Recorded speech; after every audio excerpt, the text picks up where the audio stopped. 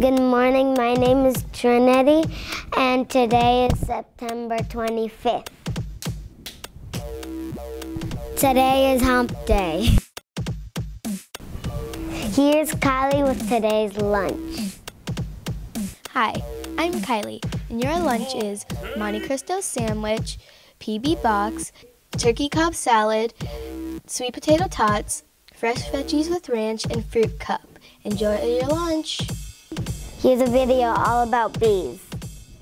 For 1 pound of honey, tens of thousands of foraging bees will together fly more than 3 times around the world and visit up to 8 million flowers.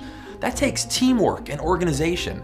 And although they can't talk, they do communicate with body language. Foragers dance to tell other bees where to find food. A circle dance means flowers are pretty close to the hive, but for food that's farther away, they get their waggle on. The waggle dance of the honeybee was first decoded by Carl von Frisch, and it's definitely one of the coolest examples of animal communication in nature. First, the bee walks in a straight line, wagging its body back and forth and vibrating its wings, before repeating in a figure 8. Now, whatever angle the bee walks while waggling tells the other bees what direction to go. If it's straight up the line of the honeycombs, then the food is in the direction of the sun.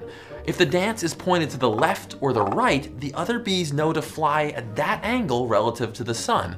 The longer the waggle, the farther away the food is. And the better the food, the more excited the bee shakes its body. If that's not amazing enough, even if they can't see the sun itself, they can infer where it is and the time of day by reading the polarization of light in the blue sky. Hello, my name is Paisley. This week's habit is habit number 1, be proactive.